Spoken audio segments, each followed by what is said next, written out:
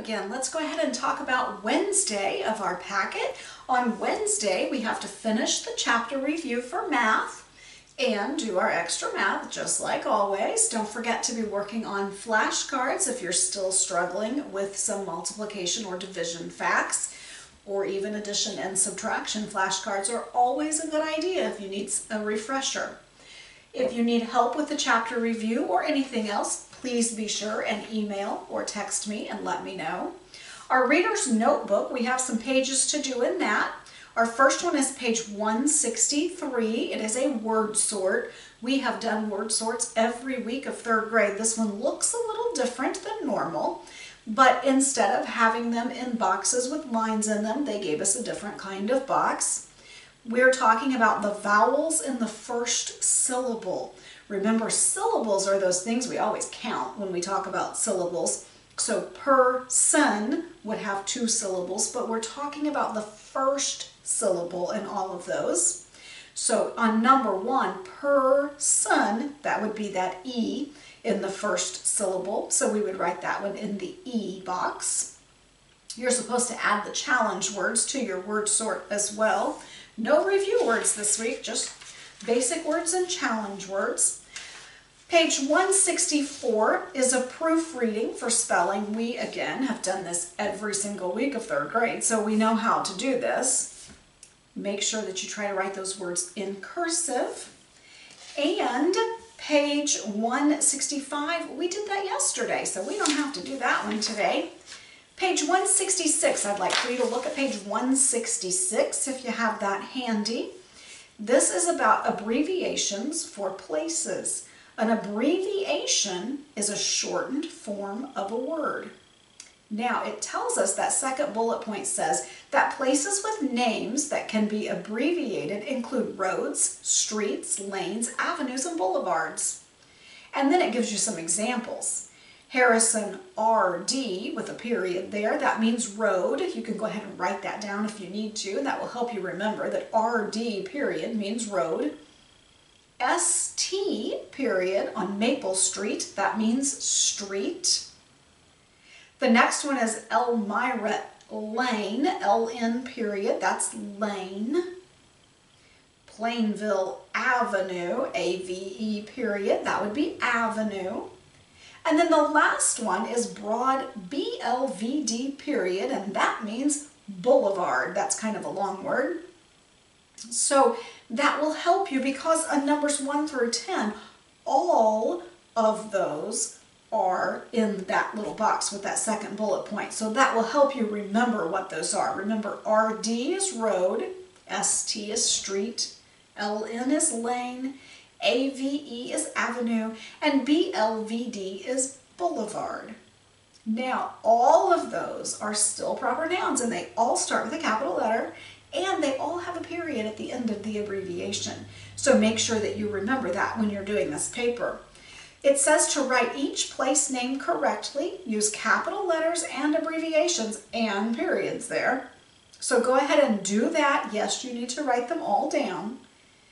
And I would like for you to write in cursive so that you can practice that. So that's one of our pages that we need to do in the reader's notebook. Reread your story again. See if you can have someone read that with you. Maybe read it to someone. That's always a good idea. In our Producers and Consumers book, we're talking about pages 6 and 7. I'm not going to read this whole thing to you, but we're talking about supply and demand, and we've talked about this before. There are lots of different businesses out there, and sometimes the businesses come and go, as we said yesterday. This is a story or a tale of 2 lemonade stands. Lisa opens up a lemonade stand, and then Lenny opens one right across the street, and you'll have to read this to find out what happens to them. But supply and demand is very simple. If there is a high supply and a great demand, that means lots of people want to buy what they have, it's a low price.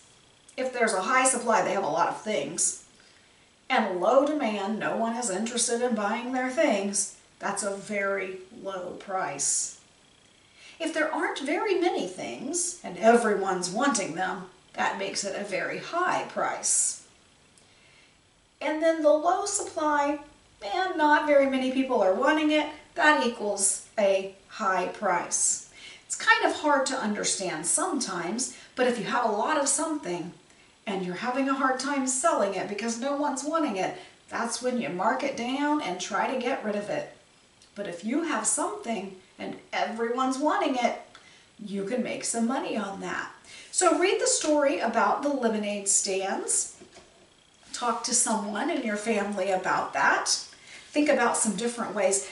We talked about the word entrepreneur yesterday, and that's what Lisa is doing here. She's trying to start her own business. So think about some different businesses. Tell someone in your family or email me and let me know if you were going to start a business, what kind of business would you like to start?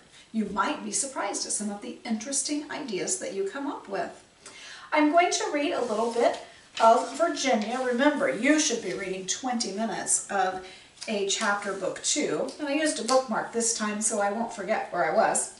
November 7th, 1864. It was drizzly again today. Jane Ellen and I are quite nervous about the election tomorrow. After my Latin lesson, we were restless for a walk, so we carried umbrellas down Pennsylvania Avenue. We passed boarding houses, grocery shops, saloons, and restaurants. We passed peddlers selling fish and newsboys selling war news. We passed geese and hogs and cows and sheep.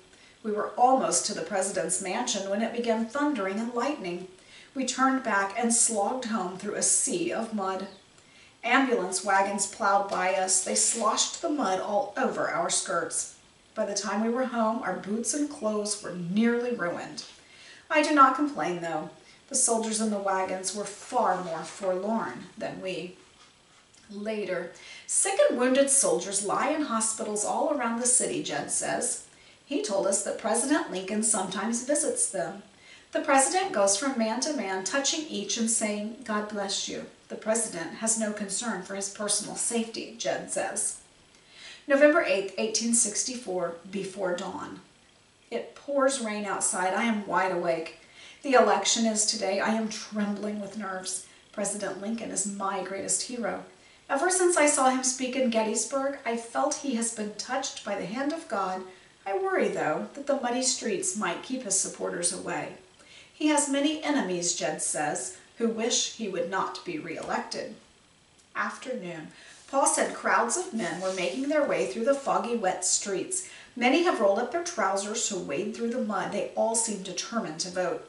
At dinner, Jed said that Lincoln supporters are gathering outside the telegraph office to wait for the voting count.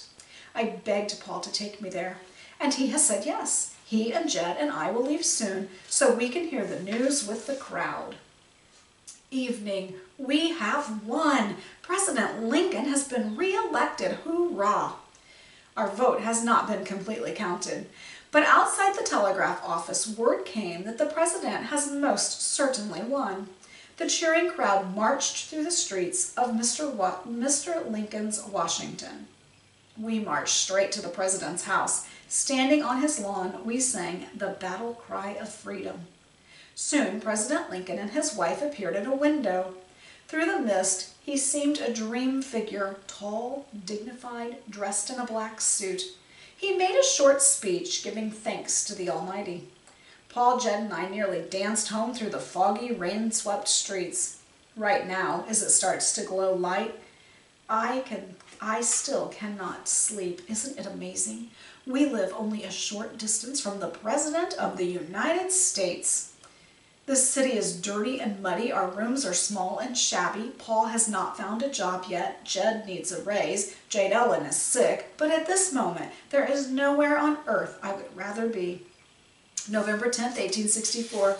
Paul looked for work today at Ford's New Theater and Grover's National Theater, but the managers of both said they do not need a violin player now. November 12, 1864. Today Paul went to the Washington Theater and the Oxford Hall of Music looking for a job, but neither of them needs a violin player either. Monday he will go to Seton Hall where they have fancy balls. I can tell Paul is beginning to get very worried. I know he fears we will not have enough money to stay here in Washington City. November 14, 1864. Paul came home sad again. He did not get a job at Seton Hall. November 15th, 1864.